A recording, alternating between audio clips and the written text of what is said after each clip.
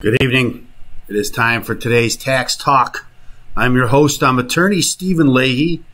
It is Tuesday, March 15th, the year of our Lord 2022. And securitized blockchain assets, we're going to talk about today. What are they? You know, all these, we keep coming up with these new terms and new concepts, but they're all really the same. They're all connected to blockchain. And that's what we're going to talk about today. Won't you join us?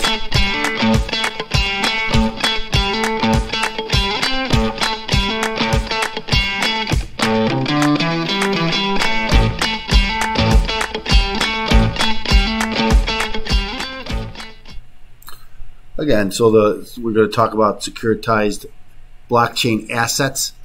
A little bit different. Remember now, the IRS considers crypto, they don't consider that a security.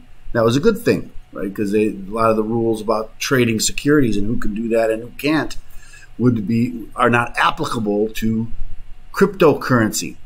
But securitized tokens, a little bit different than cryptocurrency in that. And so that's what we're going to talk about today. There's a great article here about these securitized assets and real estate. And so that's what let's dive into that right away, because it's a fairly long article. So let's talk about that. So here's the article on Cointelegraph. I believe is it Cointelegraph is the name of the. What am I doing? We always look for the value. That's how we always start. And we always go to coinflip.tech and look at their market. So let's do that first. I'm going to forget about doing that. From the last time we talked, I actually did it on Monday and Tuesday on Tuesday and Wednesday, because we had a crypto Wednesday because some news came in for crypto, and we did a crypto Wednesday, and I went through the market. So let's do that.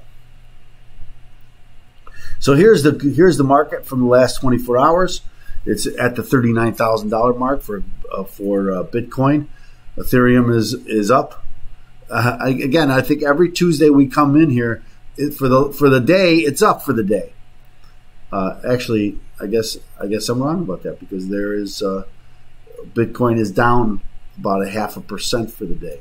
But let's take a look from the last time we were together last week. And so from last week, kind of taking a dive a little bit. It was up at 42,000. Now it's down to 37, 39. Today it says right now it's at 39. So let's look at the Ethereum. And Ethereum, say again, they always closely track each other, and today's no different. Okay, so that's where we wanted to go. I want to start like we always do. I'm a creature of habit. I like routine. That's our routine, is to start with the markets, and so now let's talk about this real estate leads scrutinized blockchain assets in 2022. What is a securitized blockchain asset, you might ask? Well, I think there's an explanation here. Here's another. I have this other. What are security tokens? This is a very complicated article, and I don't want to read too much about this article, but I think they had a very definite definition.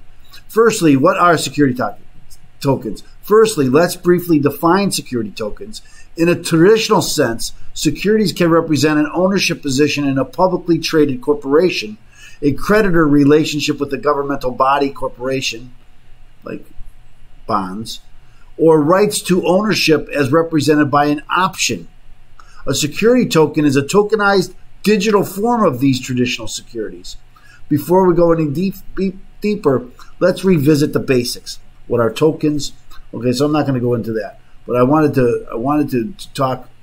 I wanted to get that out of the way first. Okay, so 89% of all traded security tokens are for real estate, suggesting that the blockchain industry may be primed for further adoption of real estate NFTs. So that's all this is an NFT, right? A non-fungible token. Uh-oh. So that's, I tried to, Maria Bartolobo. This is a very good article too, but we're not going to, I don't want to do that yet. Real estate is an asset class that is ripe for integration with blockchain technology. Security tokens cover many categories but are dominated by real estate. The Cointelegraph Research Terminal is hosting a 33-page report by Security Token Market, a data and media firm that covers the current state of real estate security tokens and the potential for continued adoption. If you represent a real estate firm or have a portfolio that encompasses real estate, this report has the information you need to know on this developing shift in the industry. And I'm not trying to sell you the report. I don't care if you get the report or not. But it's out there for you, and if you're interested, you should look it up. Non-fungible tokens have been rising in popularity over the past few years and really skyrocketed to new heights in 2021. Some of the negative press on NFTs is that they are only used for pixelated pictures or JPEGs and have no real-world applications. Those familiar with the blockchain and crypto space know that the use of NFTs goes way beyond pixelated apes and memes. The report goes deeper into the utilization of blockchain projects currently tokenizing real estate. The report gives a general overview of the current state of the primary tokenized real estate market, 14 active projects working in this space, and how these real estate tokens are trading on secondary markets. And I got to say, it is the perfect application for blockchain technology. And this is where we're going, and that's why I wanted to feature this article.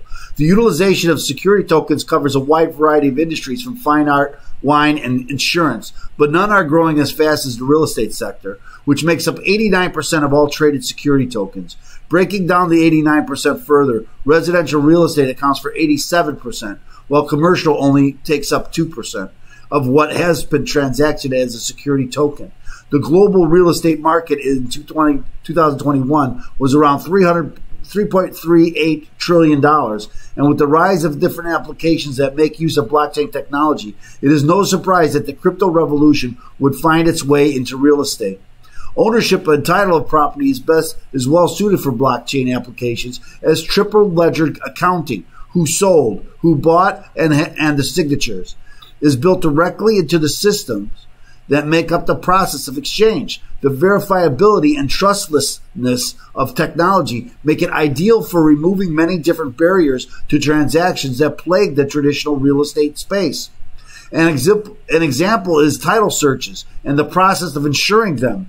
It takes both time and money for mortgage lenders and buyers to go through a title search on property to ensure that the seller has the legal ability to transfer property rights to the buyer. With a tokenized property asset, this becomes a simple task of conducting a blockchain search. This is just the tip of the real estate token iceberg. And then they want to sell me the report. In 2019, the first property was minted as an ERC20 token on the Ethereum blockchain. While it may seem like a slow start to adoption, it must be noted that the real estate industry is highly regulated. Combine this factor with the growing decentralized blockchain industry, and you have a recipe for slow growth, at least initially. The report explains that the volume of activity traded real estate tokens increased in volume by 107% in 2021 from the previous year. Active projects involve a variety of different facets, including commercial hotels, private estates, Section 8 and affordable housing, purchasing interest through a blockchain IRA account, and insurance. As seen in the chart below, the majority of activity is heavily on the residential side as opposed to commercial. The process of tokenization adds an element of liquidity to the real estate market, which historically has been a known issue for the sector. Investors can also benefit from this by looking to ferret out yield generation and different fractionalization of property on a blockchain, eliminating complicated and expensive barriers to entry. The Security Token Market Real Estate Report is crucial for serious investors to read. Both earlier adopters and those unaware of this sea change can benefit from staying informed on the latest developments highlighted in this report. All industries change, and real estate is no exception. Anyone involved in real estate will benefit from the insights provided by this report and help keep their competitive advantage in the marketplace. So again, I thought this was interesting. Does the report do a better job? It does. But this is just to touch the surface, to let people know what's out there and why blockchain is more than just cryptocurrency. Here's cryptocurrency mixed with securities, and all of the benefits of blockchain, the transferability, the securitization, in that you know who it is. So this is very important, I think, to this real estate, and I see it. I've been talking about this. We're talking about smart contracts and all that with Ethereum. Well, here's another use for those NFTs. One thing about buying, bad art with an NFT for GP, general principles, but it's another thing using this technology for something useful, and we could see how this can be useful and how to raise money, but with the DAOs, the decentralized autonomous organizations, where you can do both of these, buy tokens to raise money for a project, and then you're secured in that project because you are an owner of that project. So very, very useful. You can see how this is going to be very, it's going to explode. I think in 2022, it's where to be and beyond. This is where we're going. And so I wanted to make sure we got that article in. This is the one on tokens. I don't want to go into too much of this, but I wanted to touch on this article here with Biden executive order on cryptocurrency is a disaster for U.S. industry. So this was going to be my story today, but I wanted to do the securitization blockchain assets. I thought that was a more important story. But let's briefly talk about this story also. Former acting assistant Treasury Secretary explained on Tuesday that the unfortunate thing about the President Biden's executive order on government oversight of cryptocurrency, arguing that taking a top-down government-run approach is not a pathway to innovation. I have to agree with them. That's never been the pathway to innovation. It's not going to be now. And the more that they tell us that this is a good thing for cryptocurrency, regulation cannot be a good thing. And over-regulation is where we're looking at, in my opinion. The unfortunate thing about the order is instead of saying, look, crypto should be allowed to flourish here in the United States, it takes a top-down government-run approach that asks every federal department, from the EPA to the Department of Justice to Homeland Security, to figure out how they can regulate crypto. That's not a pathway to innovation. It certainly is not. He went on to argue that the only thing not blamed for cryptocurrencies is Biden's executive order is COVID-19. The order literally calls crypto a risk for everything from human rights to climate change to criminal enterprises. Well, we read the fact sheet last week, I believe, the executive order. I think that's what we did on last Wednesday. The fact sheet from the White House about the executive order going after cryptocurrency. Last week, President Biden signed the executive order on crypto oversight that urges the federal government to explore whether the central bank should create its own digital currency. That's going to happen no matter what. Treasury Secretary Janet Yellen said the move would promote a fairer, more inclusive, and more efficient financial market. No, it won't.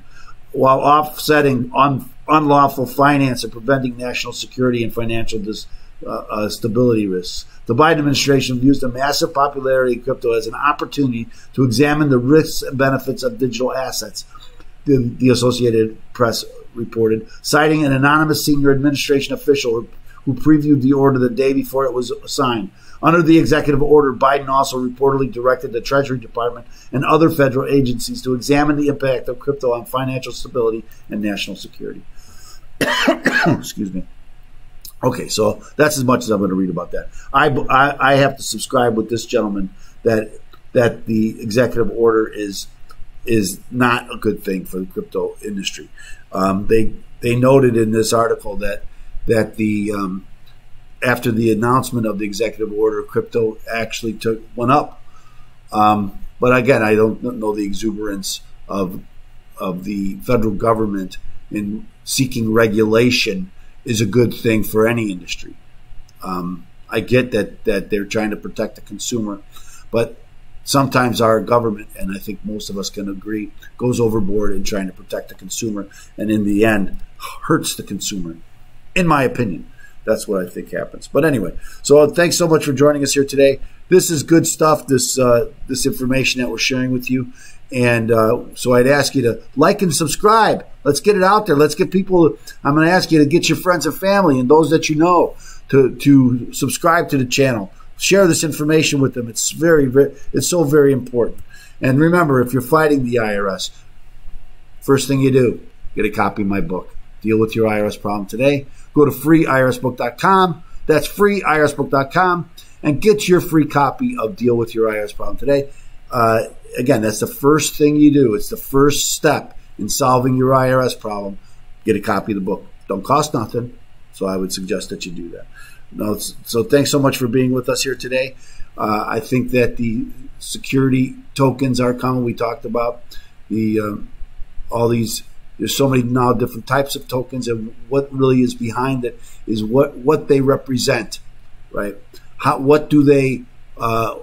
Cryptocurrency represents some ledger, but secured tokens actually can represent a physical item like real estate. So thanks so much for joining us. We look forward to having you here again tomorrow, and I hope you can join us here tomorrow. Thanks so much.